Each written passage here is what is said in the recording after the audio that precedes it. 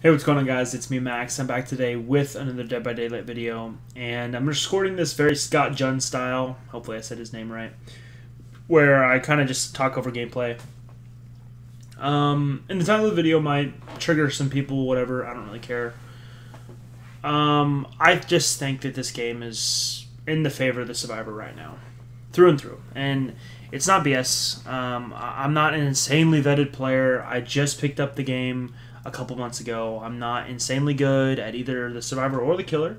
I would say that I am a Killer main, though. I do most of my hours are with the Killer, but every single game past the first three to five games with the Survivor, I have always escaped with Survivor.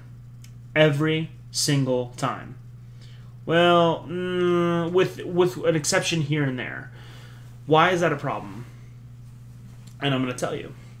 Let's take the analogy real quick of this game, Dead by Daylight, compared to Call of Duty. In the Call of Duty universe, the game has been existing for many, many years. It takes on many different shapes and forms and, whatever you want to say. If you hate Call of Duty, whatever. If you love it, cool, whatever. The point is that in that game, year after year after year, when you load into a match, assuming you have an equal amount of teammates on each side, which is fairly obtainable, you have a 50-50 chance, you have a fair chance of completely doing good against the other team. And why is that? Simply because you all have access to the same guns, you all have access to the same everything right from the start, right? And yes, there's a skill ceiling with how the mechanics of that game work, but they're fairly limited, especially on ones where it's boots on the ground, right?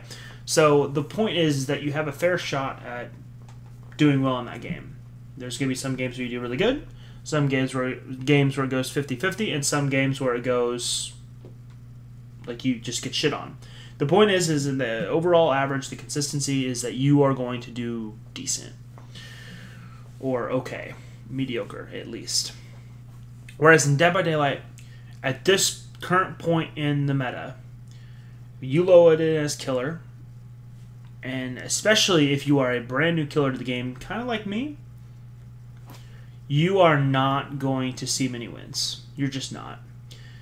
The average team at this point, and this could be an exaggeration, again, I don't know 100%, but let's take it into the extreme scenario that we possibly can. For the Survivor team, there is absolutely no reason to not do generators as soon as you spawn in the game. There's no reason to look in the chests. There's no reason to, do totems unless you clearly identify Ruin immediately. There's no reason to do anything other than generators. That's the objective. Get on generators, power the exit gate, and leave. That is it. And a lot of well-communicated teams at this point do just that. And they just so happen to bring items that probably need a rework, such as green toolboxes, whatever you want to call it. Green toolboxes are better. And bring brand new part, and they have resilience, and they have prove thyself, and they have whatever else to make them repair generators faster, either individually or as a team. And that's a problem. Right? I mean, that's huge. In reality, when you're the Killer, you might end one chase and get one down and get one hook, and maybe get a second hook on the next chase, and all of a sudden, 3 gens have already popped. that's not good. That's 60% of the objectives completed for the survivors, and you've gotten one hook state. That's horrible. And you have to assume that it is a well-communicated team. They brought items. They maybe brought even a map offering to make it even more fair or in favor of them. And so on and so forth down the line. What does the Killer have in conjunction to that? They have a power that may or may not have an extremely high skill ceiling.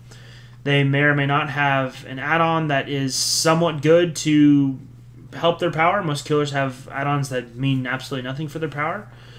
And they might have perks that might slightly slow down the game, such as Ruin or Corrupt Intervention or something along those lines. Undying, what have you, to slightly slow down the game so that they might have to spend 30 seconds to destroy a totem. That's it, though. Because there's no reason not to use your generators. So I actually already recorded this once, and I'm reaching in the air for where my thoughts went because I had a really good, concise, but I forgot to hit record, so here we are again. The point of all this is that this is really oppressive system to newer players, and it's going to strangle, I think, the player base that can potentially come in.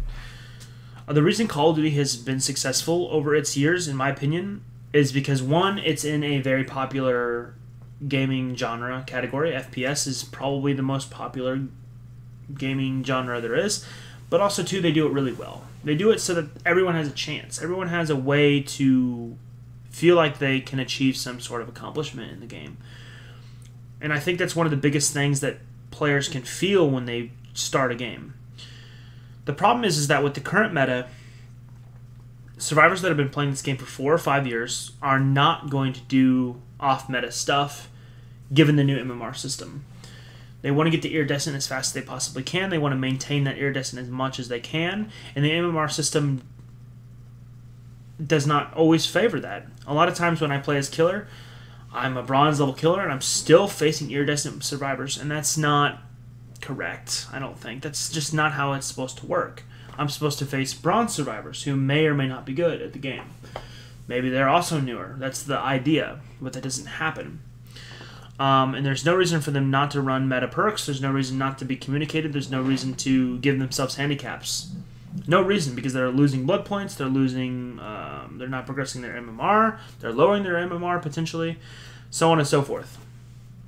And that's not good for them. So the point is if I'm a new killer, I have access to the first 5 killers. So say I choose Nurse, as you're seeing in the gameplay here.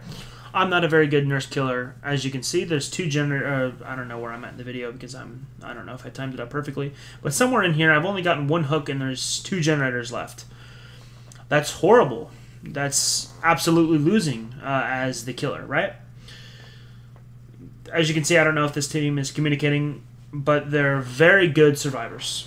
Or at least they know what they're doing. They have a way, they know how to play around Nurse a little bit. They know that they need to stick to the objective, and they know that they should do gens.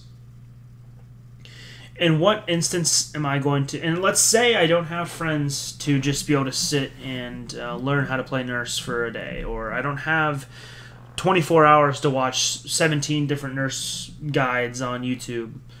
I don't have time for all that. Let's say I just have time to play a few games a week, just like maybe someone who would play just a few games a week of Call of Duty. How is it that you learn how to get better at that killer? Other than just saying, you know what, this is way too hard, the skill ceiling is way too high for me to even have a chance against these people who are running meta perks and playing in a way that is conducive of favorable to them 100% of the time, which is just doing the gens, again, with their good items, say. There isn't. So in the current meta, there's just not a way to combat this. And I think, like I said earlier in the video, it's just going to strangle the newer population that seeps into this game, aside from the people who are really diehard and they just want to take on the challenge and they just want to get good at the game and they just want to persevere. But I think it's a real problem. I think at the very least, items need to be nerfed, and the way in which the generator progression happens might need to be reevaluated.